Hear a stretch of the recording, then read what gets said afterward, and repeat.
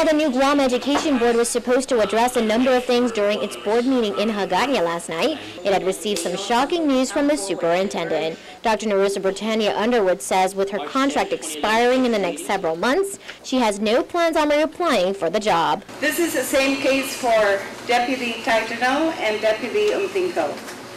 I therefore strongly recommend that the GEB immediately start the recruitment of a new superintendent of education so that there is time for a smooth and effective transition when our contracts expire on July 22nd.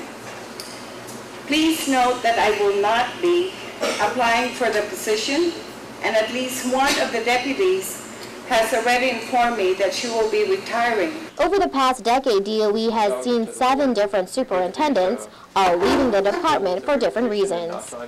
Our collective goal as the leaders of this department between March 31st and July 22nd should be to provide a seamless transition from one leadership team to the next. We need to do everything we can to avoid sudden stops.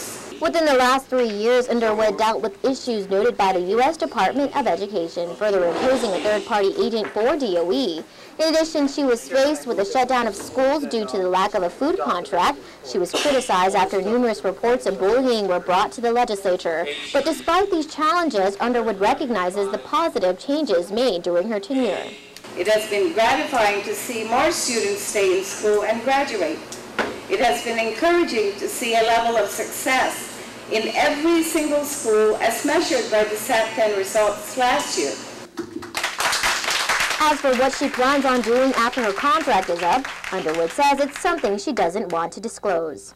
I am grateful for the opportunity to be the superintendent of education. And there may be a lot of questions and speculation about why I am not interested in renewing my contract as superintendent. But the truth is, at the age of 56 years and with 30 years of service in DOE, I simply want to do things that are very personal to me. Reporting for Guam's News Network, I'm Michelle Kennedy.